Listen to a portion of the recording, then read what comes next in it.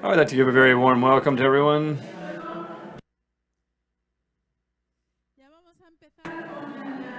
And get underway with our second plenary session, where we will discuss the following question. Feminist digital economy, is it a good idea or not? The slogan of the Congress are these three hashtags, hashtag economía, hashtag digital, and hashtag feminismo, as a proposal for debate among the different focal points of economic transformation, contributions to be made from feminisms, and digital alternatives.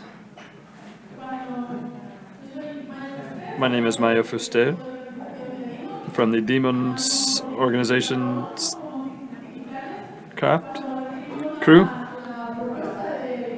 When we received the proposal from Bilbao to organize the next running of this Congress, we thought that if we were to do it, since we had this track record of digital commons, that it would be a good idea for the Congress to discuss the digitalization of the economy and the impacts that is having on our lives, especially when that process has been underway for over half a century.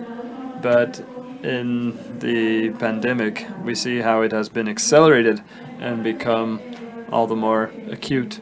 So it was important for us, for the Congress, to discuss this digitalization and its effects on our daily lives and the economic model that is originated from that.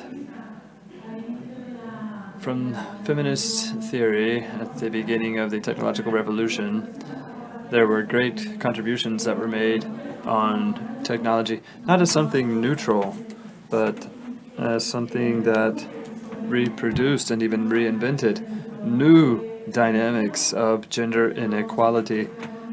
From the feminist economy, as we've seen in this Congress, there have been major contributions made to analyze the concept of work, the concept of economy itself, but also there's a need to make cross references, making contributions to the technological dimension, but also the economic side and digital transformation. And we think that this Congress can be a great opportunity to rethink from technology, from the economy, and their interrelation, because economy is not neutral, technology is not neutral, and they mutually feed each other. Technology feeds economy, and vice versa.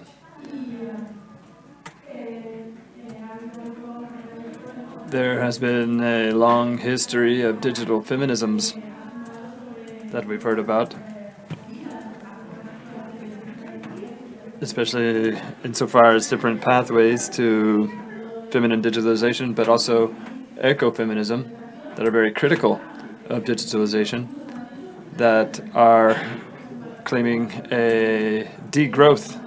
They are proposing negative growth, and other ideas we've heard about this morning, and the discussion with Yayu and Tiziana.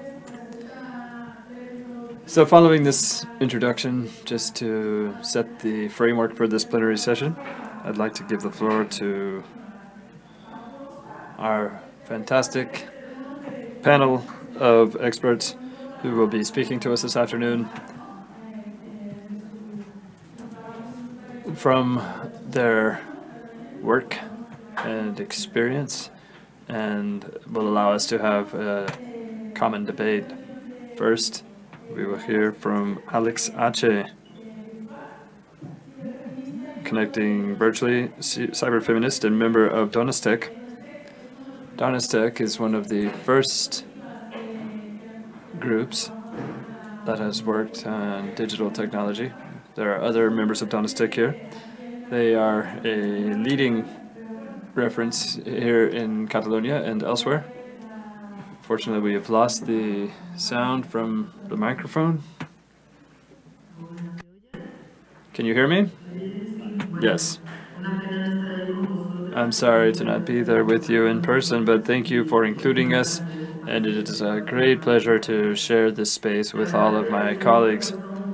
It was hard for me at first to think of how to approach the issue of digitalization. I thought and thought about it, and I thought about making up a feminist narrative with future topic overtones, but taking into account the reality of our history and current reality. This is a time in which life itself is being attacked and mistreated and criminalized. Anyone who attempts to defend it is criminalized, and though we're in a crisis, we are actually between a generalized catastrophe that is just accumulating crises. There is a war against women and gender minorities, LGBTQI+, migrants, and indigenous communities. There's a destruction of ecosystems, and technologies and platforms that we're using every day are also taking part in that equation and its consequences. The traditional history of economy, as it's taught in universities, is based on the false premise that natural resources are infinite and that growth is always desirable and necessary for well-being. And that is what's being taught today in colleges of economics. Inside this paradigm, there are a number of premises around digital and creative economy. Silicon Valley's propaganda about the climate crisis will be solved with the development of sustainable technology, the automation of processes by developing robots and implementing the Internet of Things thanks to 5G networks. From an ecofeminist perspective, anarcho-feminism and cyberfeminism, none of that fiction can be salvaged. Digitalization means reducing everything to ones and zeros, and that system, that's a binary system, does not work for us. We know that technological environments promote digitization, and power spaces exclude the women that were once there. It still continues to do so, discriminating against them with glass ceilings. We know that the industry promotes masculine models and is based on colonial processes that are exploiting our sisters in factories along the borders, abusing them to pay them little, and creating things that are not intelligent. We know from our data and the privacy and planetary resources, from all these standpoints, it is not sustainable. It is consuming too many resources for the so-called energy transformation. The direct footprint has to do with the energy used to manufacture and use all of the equipment, servers, networks, terminals. If we calculate how much resources a 2-kilogram computer needs, it's 22 kilos of waste, 240 kilos of waste, of fuel. And as we attempt to establish the ecological footprint, we see the growth in the energy use of 9% per year of the entire industry, and energy density worldwide attempting to reduce it by 2%, and the explosion in the use of video or streaming, video conferences, and the use of peripherals that are often renewed are the main causes for this energetic inflation. Referring to digital equipment, we must also talk about the energy to extract the rare metals and critical minerals that are necessary for this so-called low carbon emission technology, such as solar panels. So this concludes my somewhat pessimistic description of the reasons why I am critical of the efforts to digitize everything, to transform life into ones and zeros. But I want internet to continue. So I was imagining how a slow and close by internet could be possible. Now I'm using a self-prophecy narrative technique to make it real. I have to say it out loud. In this world, we have, in the third world, they only have limited access to energy.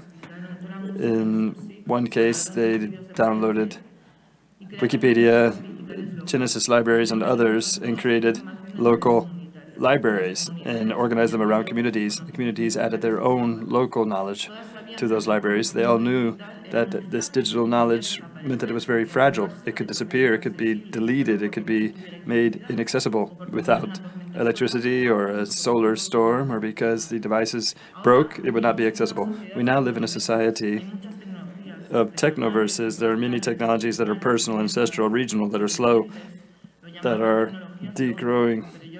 They're called slow tech, but I call them our grandparents' technology. We also have some sophisticated technologies, those that save lives and allow us to see the cosmos beyond anything we've ever seen before. These technological devices should be used for what they are for, not as spies to report back to the corporations on us. But there are things that exist that could last a lifetime. Videos are only occasionally consumed. And neighborhood cinemas have come back to community centers. All devices are encrypted and are built at a local factory that is maintained by a cooperative of technologists. Technologies are used on a peer-to-peer basis among communities, each of us an expert in their use and maintenance. We are able to configure our own algorithm. The friends of my friends form networks that are reliable and trustworthy. Empty homes are used for community purposes. Empty spaces are used for community gardens. Technology is not seen as so important. There are many things we can do on a face-to-face basis. There are many possible worlds that we can create. To achieve this, we must be able to imagine futures that are not dystopic, in which we can build our technologies that are appropriate and ownable, and that this be common and everyday, and that we can do every day. And this is my narrative. I hope that it will soon be a reality, but with my colleagues, this is what we are doing. We are building it every day. Thank you.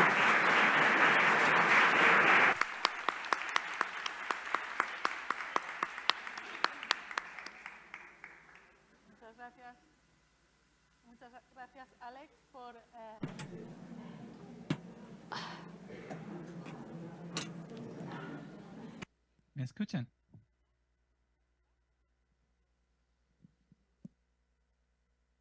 Algo. Hola. Hello. Right now, after this amazing imagination, vision of this soon-to-come future from Alex, we're moving on to Sasha Constanza-Chock, who is a researcher and designer who works on gender and justice in design, like how to design everything with justice. Thank you, Mayo and Alex. Sasha, we cannot see the whole of your screen. What do you mean? Can you see? I mean, we can, but it's not on presentation mode. We can see your Google Drive. Could you just share presentation mode? But I mean, you can't see it. Okay, then that's fair enough. Let me share with you quickly our oracle for transfeminist futures versus ChatGPT. What does this oracle for future transfeminists do? It takes the shape of some cards in constant evolution designed to help us imagine and share ideas on transfeminist technologies for the future, together with an increasing growth of digital and physical actions, prototypes and designs and things. It comes from Sasha Constanza-Chock, me, Joana Varon, who's here with us, and Clara Giuliano, who does design and illustration. So the goal of the Oracle is to explore how we could use transfeminist technologies to escape rather than reproduce the so-called domination matrix, which is the term used by Patricia Hill Collins in Black feminist thinking to talk about capitalism, heteropatriarchy, white heterogeneity, colonialism and other oppression axes. And we also did it for fun. Let's be honest. Versus ChatGPT, a natural model language based on artificial intelligence developed by OpenAI. ChatGPT was trained with a series of passive data called web text, which was gathered by OpenAI based on English websites. And they used the dark language model, PPT-3. So how are we going to do it? We're going to use a series of prompts based on ChatGPT. Please analyze the production of ChatGPT-3 production based on the following feminist value. And we're going to see personalized models. Okay, so let's start. Consent. ChatGPT says, let's imagine that somebody called Anna published something on Twitter on her anxiety and depression issues. Unknown to her, her posts were gathered by a company, that is OpenAI, who created ChatGPT and used to train and improve the natural language model. So, unknowingly, they used her publications without her consent, and therefore ChatGPT can generate automated responses on anxiety and depression based on Anna's postings and other people's. And that could cause damage to that person or other people. And it sounds a little like a joke, doesn't it? But hey, let's continue. Okay, ChatGPT, are you following the feminist principle of intersectionality? It says the data set of ChatGPT training may not fully cover the diversity of intersectionality, race, ethnia, etc. For example, Jamal, a black student who also identifies as with disability, may feel offended by some language used by ChatGPT, who used ableist and racist language or doesn't recognize intersectional identities. Yeah, right. Okay. Another question on embodiedness. ChatGPT generates this rather interesting answer. It says, a dialogue generated by ChatGPT. The user says, how can I learn to ride a bike? ChatGPT says, the best way to learn to ride a bike is to read up on the basic concepts and to practice in a safe space free from traffic. In this example, ChatGPT is not incorporating necessary embodiedness to learn to ride a bike. It just suggests that you should read basic notions. And it doesn't recognize that the fact of riding a bicycle is a physical process that needs the active engagement of the body. So I do think ChatGPT did a good job there. Now, open free code. I won't say a lot, just to say that although OpenAI, the US company that generates this tool, says they're open in their name, and at the beginning they said that everything was going to be open, free, open code, and at the beginning, yeah, there was involvement in some open coding projects. More recently, that is increasingly less so, and with the new model, GPT-4, they're no longer publishing anything. So, if you want more about it, I did a thread on it, like this. ChatGPT, please write 1,000 words on how technological companies appropriate the ideas of open, free software, but really use it for their proprietary platforms for the current capitalist model. Okay, let's go on. Another value, decolonialism.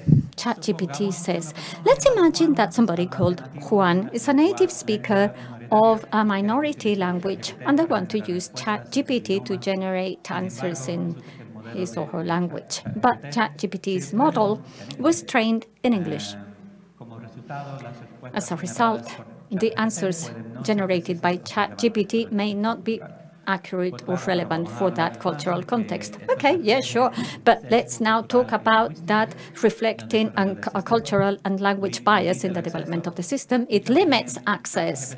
And also ChatGPT could be seen as a colonial technology that's reproducing global inequality and hierarchies of power and knowledge. Okay, let me skip a few of these because I want to stick to 7 minutes, but I continued with some feminist values. Let's go on to ecology. ChatGPT reproduces environmental damages because its development and use could have a huge negative impact, such as an increase in energy consumption and the production of electronic waste. But if we push it further and ask, okay, well, at the end of the day, is ChatGPT eco-feminist? Why yes or why not? It says, ooh, there's something wrong. If the error persists, please contact us through our help desk. I'll leave you here. I finish with this brief example here, and I do believe our oracle wins. Thank you.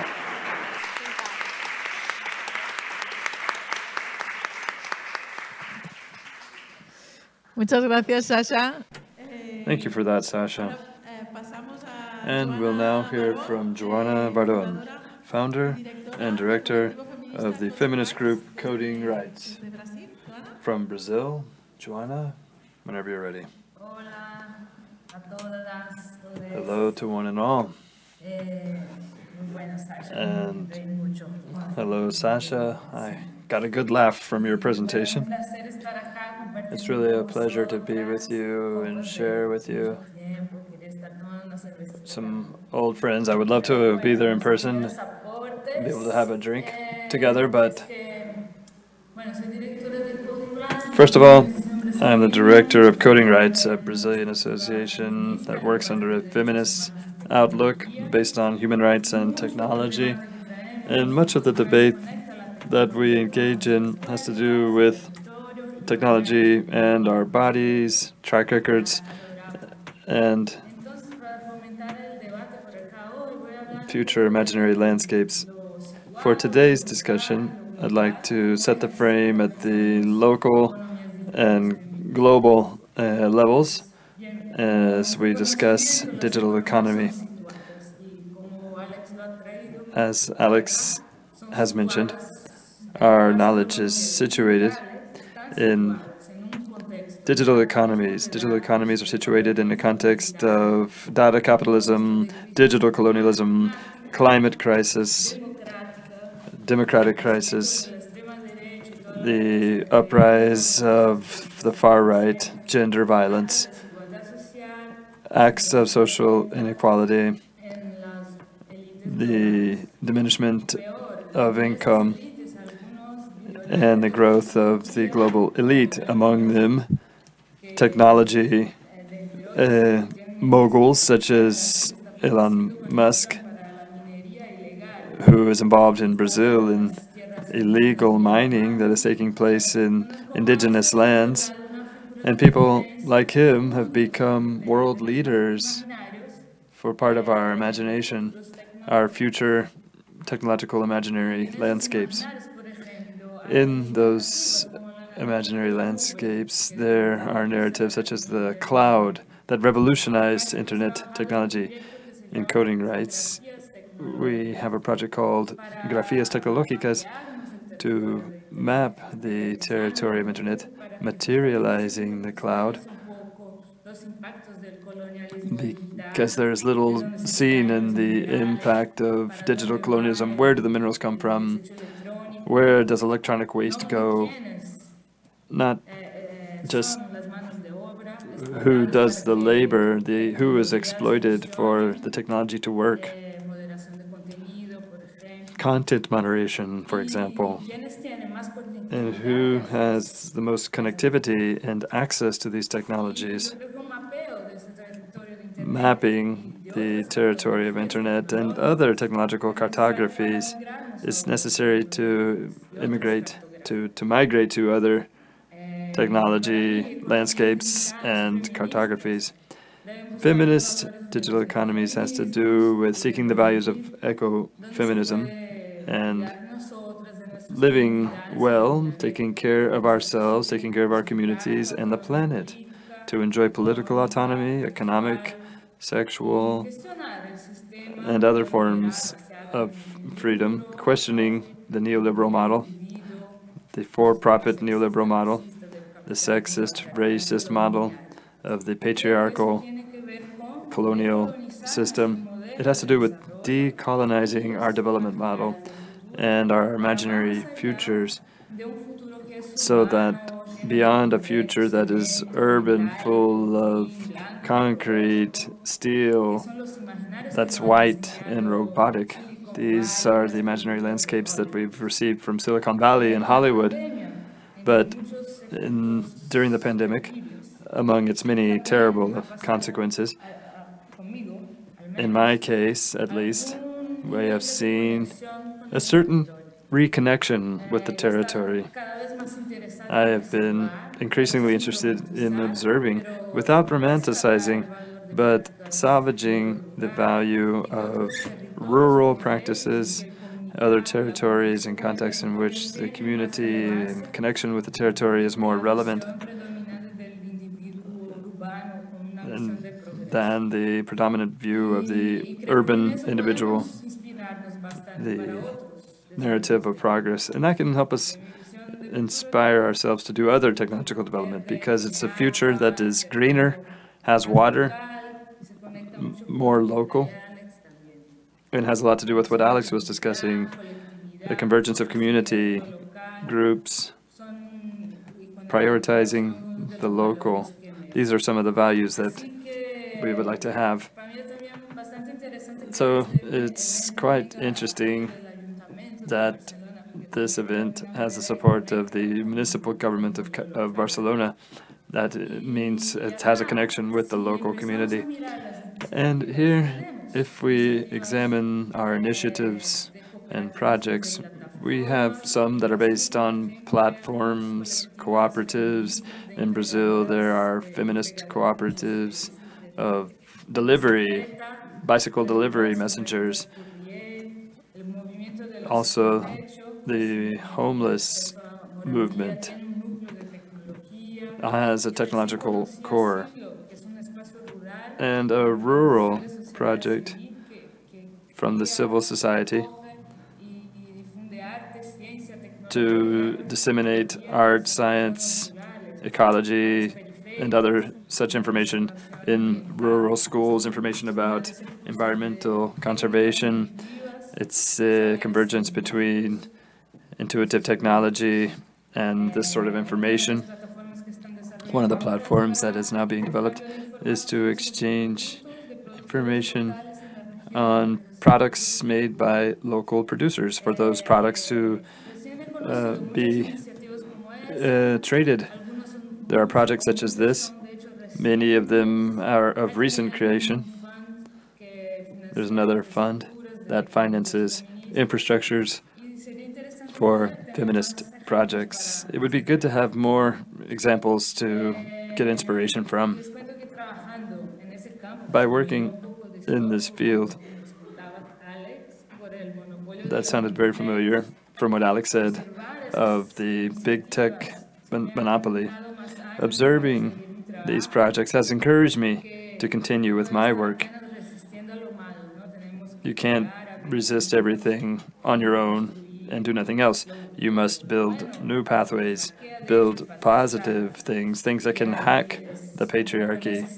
And that is where Sasha and I have worked together to build Oráculo feminist spaces, using things from science fiction to decolonize technological images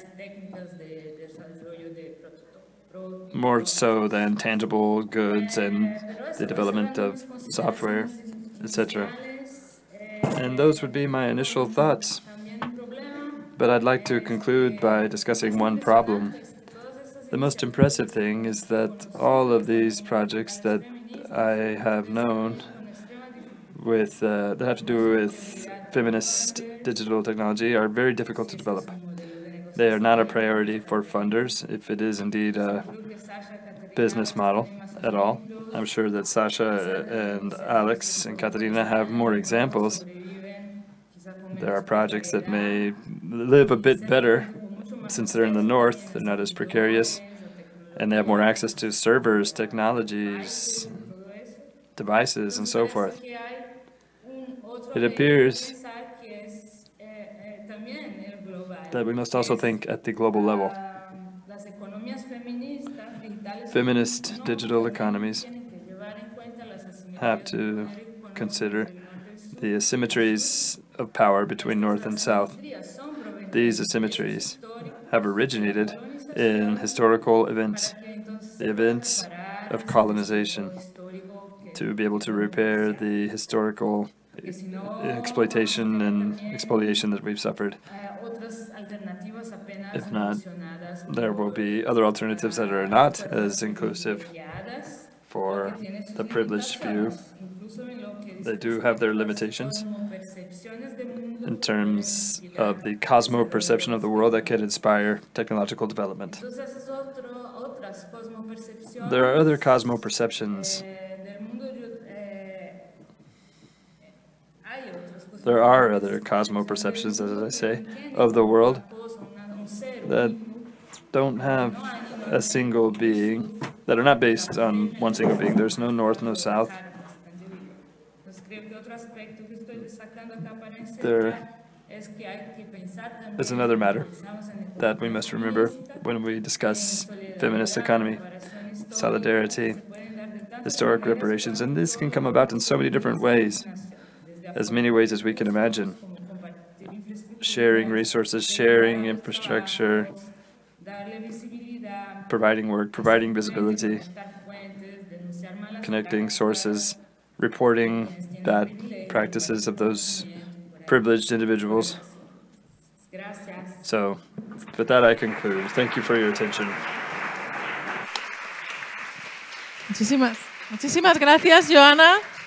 Thank you, Joana. Let's now give the floor to Catherine D'Ignacio, head of Data and Feminism, director of the Data and Feminism Lab from Uruguay. Catherine. Hola, ¿me escuchan bien? Hello, can you hear me? Yep. Yes. Okay, no las veo ahora, espera. Okay. Hang on, I can't see you. Ahora sí.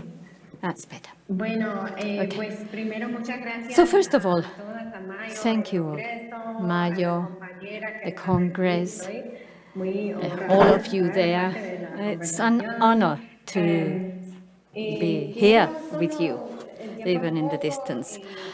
We don't have a lot of time, and I do want to have time for question and answers, so I just want to talk to you about data feminism.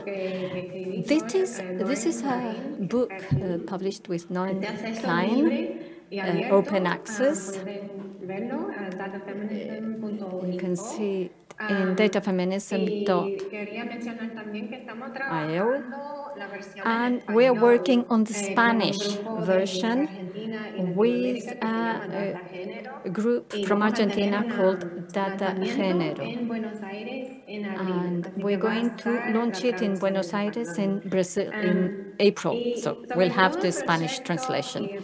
Now, on this project and my project at the lab, I must say that the idea is how we can have a feminist perspective to data science. So the idea is how, I mean, with all the problems that previous speakers have described, with all these crises, all these technological and digital issues, how can we stand up? I mean, how can we live in technology and data science and make sure it's not just, big data issue or extractivism? I mean, can we stand up and make it ours as well? I think we can. So Lauren and I, what we did was we had a look and we tried to add an intersectorial feminist outlook and see how we can bring things together. Intersectorial feminism, data science, and data science practice, and what's the contribution? So I think this should be basic. I think we've already spoken about intersectorial feminism. The main thing is that it's not just to do with women or gender. We need to have a look at all the domination axis, the power axis. I mean, patriarchy, obviously, but also racism, colonialism, and etc. So we need to see how there are intersections in this domination axis and how we can pay attention to these appropriation forces and how they're always there in databases, in Excel sheets.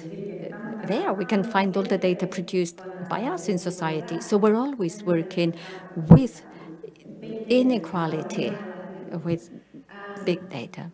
That's the current situation. I wanted to show you the 7 principles of data feminism. They come from scanning feminist literature on many academic fields, and also fields of art, activism, feminist writing, and there are 7 principles that we can take into account to work on data with an intersectional feminist outlook. All these visuals are produced with Marcia Diaz, and I'm sorry you can't perhaps read it very well because it was a huge poster and it's kind of sideways, so apologies, you're going to have to kind of turn your head on its side to read it. The principles are, well, the main ones are at the beginning: examining power and challenging power. So we are bringing the issue of data and digital stuff with power analysis. That's the idea. Inequalities are on the root of everything else. I mean, we need to examine power and create change theories of change and see whether we can change through data by data denial or the use of data. Other principles, I think they clearly are related to what we've already heard in the Congress. For example, raising emotion and embodiedness. Let's remember that in all databases, there are elements of human relationships or relationships between humans and the world, which are at the end of the day bodies. They are to do with the body.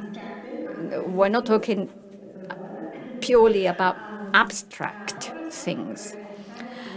Another point, to think of binarisms and hierarchies. We're talking about gender binarism is something which is imposed. It's toxic. And it was imported from colonialist processes. We need to break away from gender binarism and break away from binarism wherever, because this is a typical Western approach. And we are kind of in love with binarism, and we keep creating it. For example, we talk about emotion versus rationality, man versus woman. No, that's all false. Those are false binarisms. We need to adopt pluralism, bring in many perspectives to a process, centralize everything, I mean, from up at the top, consider the context. This is something that is missing in lots of data science. Whenever something is on a database, we tend to think that, yeah, that's it. That's a one-to-one representative of reality. And that is not the case. We know that databases come from relationships which are not based on an equal footing. So we need to take that into account if we really want to work with data, keeping an eye on reality. And finally, making work visible. It has already been said here how important it is to stress the idea of where work is with data, with artificial intelligence, and how we assess this work with data. And I think I'm going to leave it here. I invite you all to have a look at these visuals, these infographies. You can, download them. They're free. Thank you. Muchísimas gracias, Catherine. We'll now move on to our final speaker, Paula Guerra, who is here with us in person. And she is an anti-racist activist, member of AlgoRace to de-racialize artificial intelligence.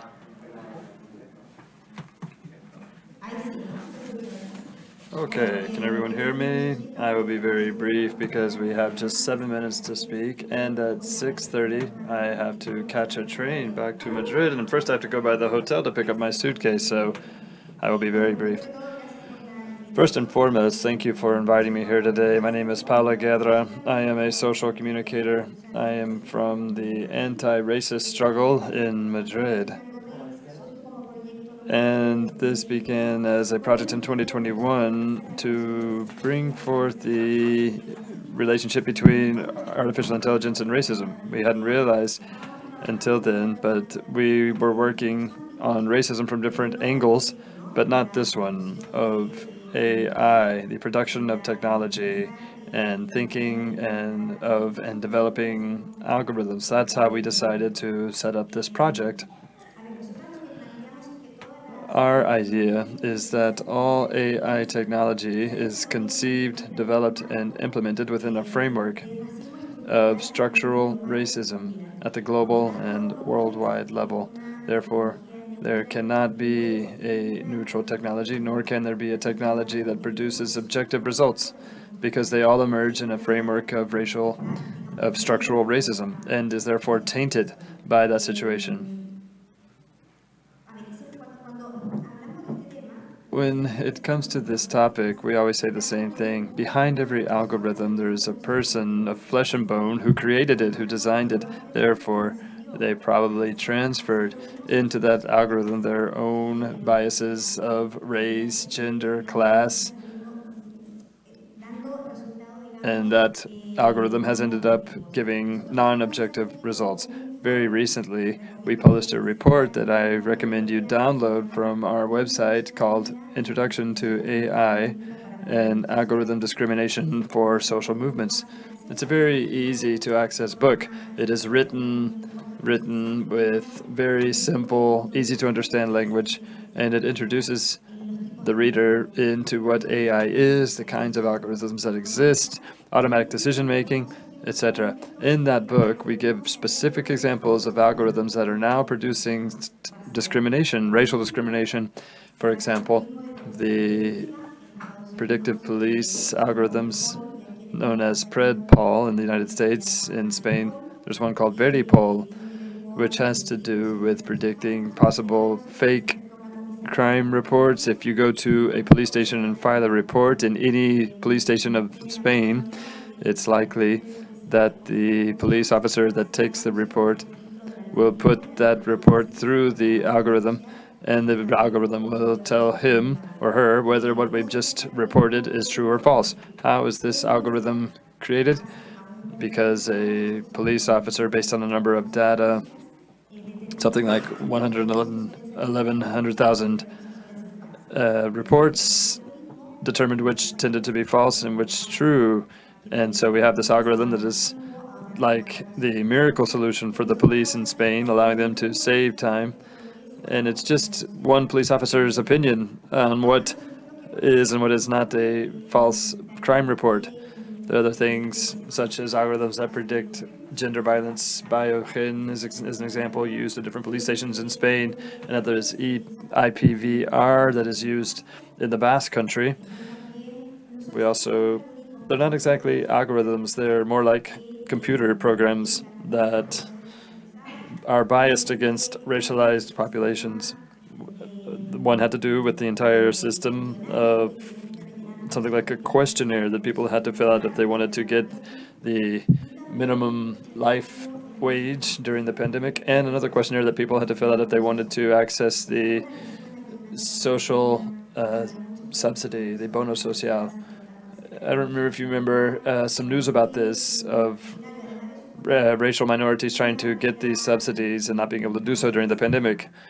The program itself is a barrier for these communities, many of whom don't have access to a laptop or PC or even a mobile with internet, or they don't have automatic capacities or language difficulties. So people who face these technological barriers found another barrier in this program, and that was when one of the first things they asked was how long they had legally resided in Spain. This meant that many people who did have the right to apply for this minimum life wage gave up and didn't fill out the questionnaire anymore. And that was a mistake in the procedure, a structural mistake, because the people who are applying for asylum can leave the country at certain times and in certain circumstances with certain contexts, and that was not taken into account when they wrote the questionnaire. The same thing happened with the questionnaire that the people had to fill out if they wanted to get the minimum life wage. That happened to many people. For example, gypsy families who found a question on the questionnaire about their level of income, when a questionnaire to give this social subsidy should never ask that, because the law says that anyone who, or any numerous family, has the right to access this social subsidy. But this program, this algorithm written by the Ministry of Labor of Spain, asked what the family's revenue was, and if the person filling it out wrote a level of income higher than that allowable in the system, the questionnaire didn't let them to continue. Those are mistakes. There is a group of people called, I can't remember, but they took the Ministry of Labor to court. The ministry created this algorithm to get information on or they took them to court to find out about the source code, who created it, with what database, why ask certain questions and not others, and they had to take them to court because the Ministry of Labor did not want to surrender the information on the source code, because they said that there was an intellectual property problem. Therefore, they were unable to deliver that information. I'm just giving you some quick examples. The 7 minutes are going by, and as I say, I have a train to catch. These are examples of algorithms, the social subsidy, and this computer program that were used in the social welfare system. There's another algorithm, a pilot project that is being carried out in the Blas Infante Public School of Malaga, which installed cameras in the classrooms to measure the levels of attention and distraction of students. And this was, we saw how this was the work of some genius who said, I'm going to create an algorithm that tells me when does the boy or girl get distracted and when are they paying attention. This way, we will be able to evaluate the teacher and all of the teachers. Imagine how dangerous this is. An algorithm created by a flesh and bone person with all of their biases decides what teachers are working poorly because the algorithm read the level of distraction. If the child was looking at the ceiling, they were distracted. They seem laughable, but it's true. And imagine a teacher who loses their job because an algorithm says that in their class, most of the kids appear to be distracted. It's very, very difficult.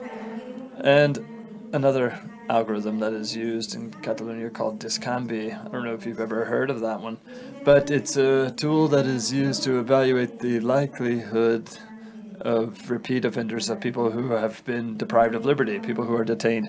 This takes into account different risk factors that are grouped into criminal activities, social factors, medical, psychological factors. In a number of academic studies, they found that this algorithm, the Trescambi, that is used in Catalonia, eventually penalizes certain populations, the working class, racialized groups, that due to historical reasons of discrimination have higher levels of criminality or biographic backgrounds of medical and social and legal problems. I recommend you read this. Our website is AlgoRace.com.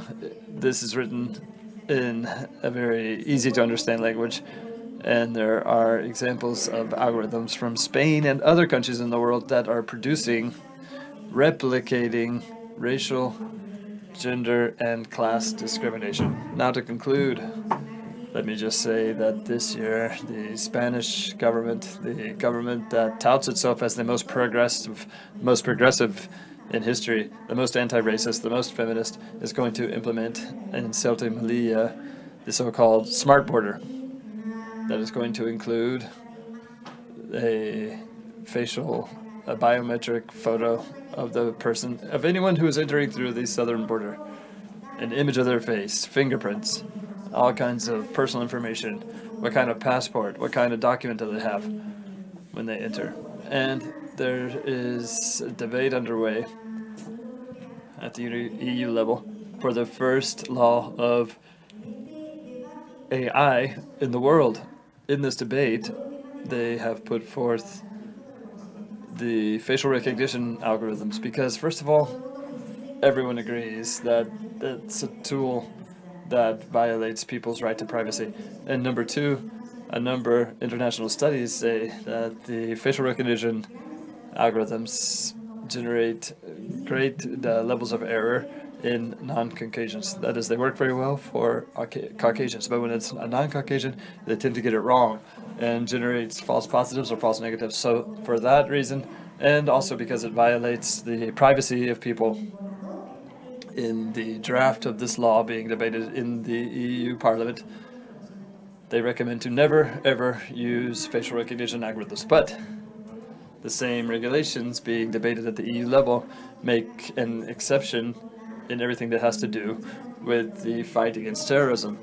And therefore, they would leave open the possibility for the facial recognition algorithms to be used at borders. And that is what the anti-racist and feminist government is going to do now in the southern border. We are reporting this, we are denouncing it, saying that once again, Europe and its rules protect certain people and protect certain bodies, white bodies, the bodies of people who are understood to be white, and once again, they're going to leave vulnerable any racialized population. And that concludes my remarks. Thank you.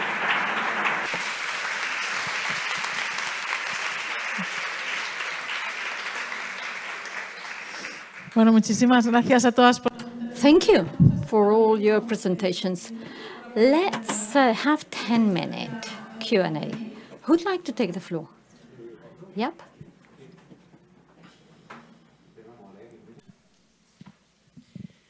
Hola. Hello. May I just? Yeah. I'm not sure who to address my question to, because I think you could all answer. You talked a lot indirectly and directly about the urban dimension of feminist economics. I mean, platform cooperatives, I mean, a whole world there. There's something I haven't heard, though, and I don't know why. what is the production of data citizens in this conversation? Because I keep hearing about this, data sovereignty when the data are already there in the hands of the company. But I do know some urban planning projects very interested on data production from the citizenry, so from citizens when it comes to, I don't know, measuring air quality. There's, for example, a project in Valencia called Air Quality. So with feminist perspective and data production, is this happening? Is this a conversation that is taking place? I understand it is because you've already talked about embodiedness and things. So I don't know whether I was clear there. Yeah, no, you were, but we are going to take a couple of questions more. Thank you. Yes. Hi, I'm Natsumi from Ecofeminidad in Argentina. One of my questions was, well, it's clear from the presentations that we have problems with the bias in the algorithm and with the data used for training models. And it's also a problem because of the perspective taken to design these models or algorithms. But for example, in the case like in ChatGPT that we heard, there is a kind of sort of hand-added patches that designers have added in order to defend themselves against possible questions with racist, sexist, whatever shades. So do you think that this kind of patches are sort of to be celebrated while at the same time, denounced because they're not enough? Or do you just think that this is kind of feminist washing or, a Trojan horse? And also, many of us have been following the case of Idnit Hedbruth in Google with the ethics committees of the company, which are meant to be supervising the contents produced by the company. But once they've done their job, whistleblowing these issues, they're fired. So what do you think? What should the feminist agenda be? Should we work more in favor of ethics committees within companies, or does that make no sense? Or should this be a central role played by the state? Or, I don't know, bearing in mind the surveillance role played by the states in safety and security, would that be a problem? I don't know. I mean, I'd like to know what you think about what our agenda should be as a movement. Okay, excellent. Any other questions? Nope. Very well. Would you like to answer?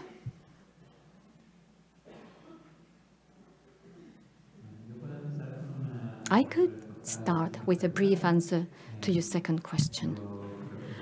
I think that, yes, everything you said is true.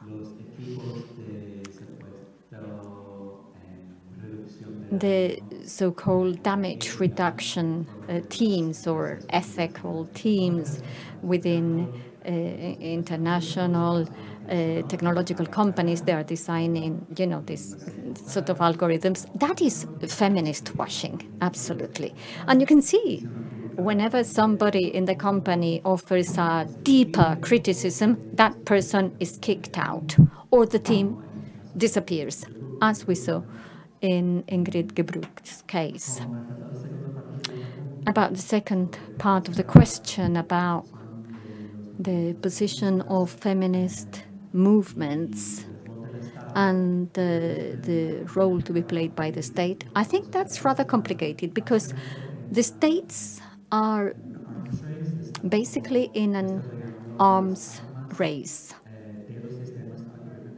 for algorithm systems to dominate global economy and to dominate with the military forces. For example, the US versus China, they are trying to, this is a race to develop advanced AI in order to control world economy and maintain their hegemonical positions.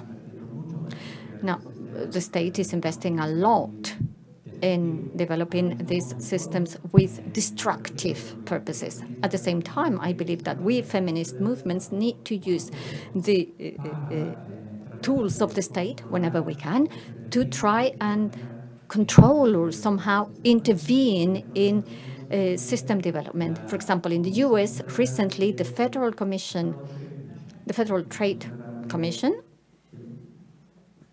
she's trying to find the word comercio, are using for the first time a tool called algorithmic disgorgement, which is like, taking all your inside out and destroying it. I think this has been used already 3 times against companies who develop their algorithms using a non-consented, illegally obtained data. And they said that the companies had to delete all those data and all the models built on that data. So destroying that company's model. We want more. We want more of that algorithmic disgorgement. And we can use the state for that. Excellent. Anything else? Any other answers? I could briefly add it to what Sasha was saying. There are many countries who are talking about regulation of AI. Like in Brazil, we're seeing that the initial proposals are very much focused on innovation,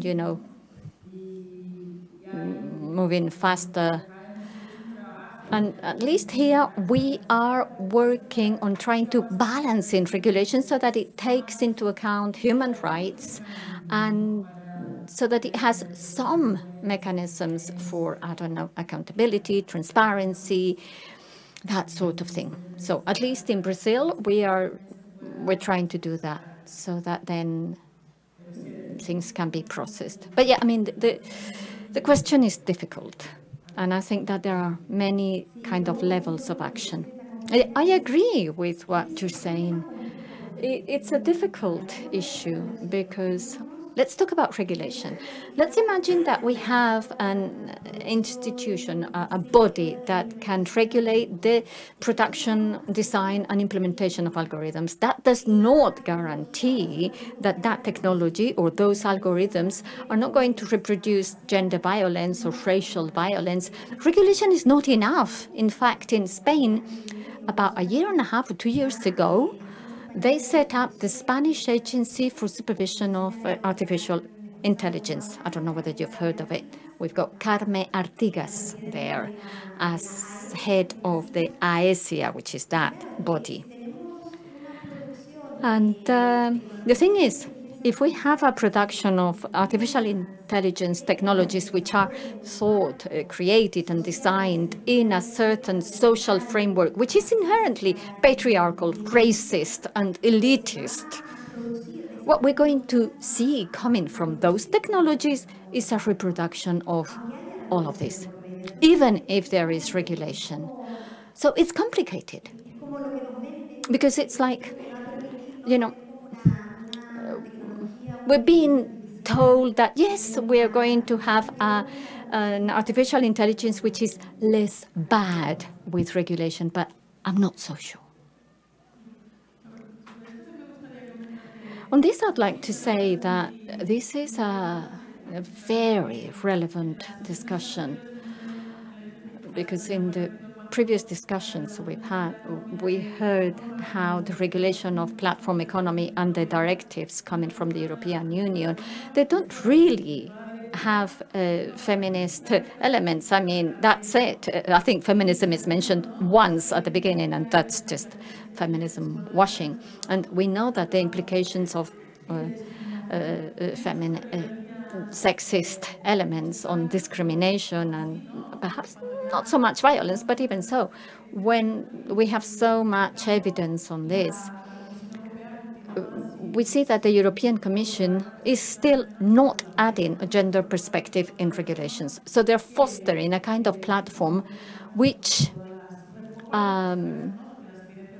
Well, it's what we know. No? We've seen that the digital economy, platform economy, is strengthening, reinforcing the discrimination dynamics which were already there before the digital revolution. But also, as you were saying, it's not just that we need the gender perspective and an anti-colonial, racial, etc. perspective. What you're saying is the difficulty of even having this perspective, the limitations that regulations have to be effective to make sure that these technologies are given a good use.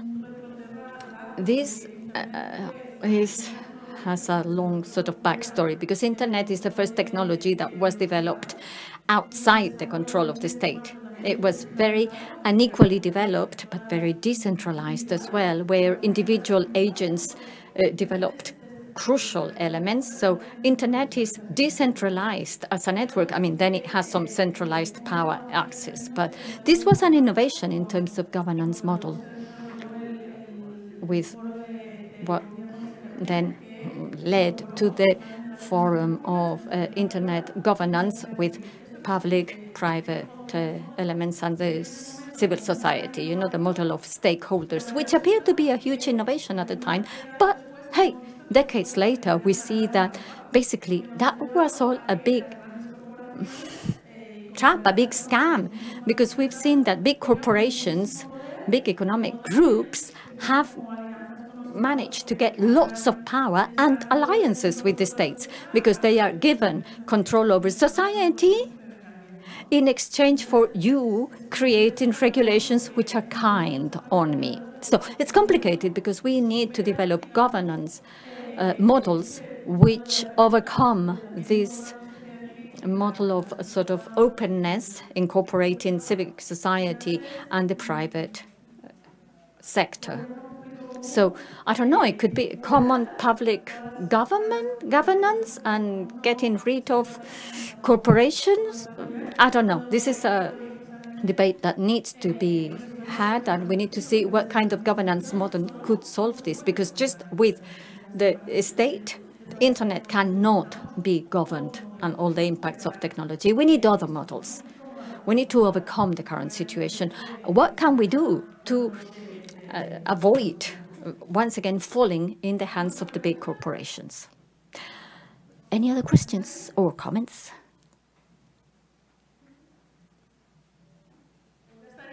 Then that's it. Thank you. Thank you all for this amazing plenary, truly global. We're now going to have a very brief coffee break, and we're going to start back on time at 5 o'clock. Please remember, we'll be punctual, so let's get a move. Thank you.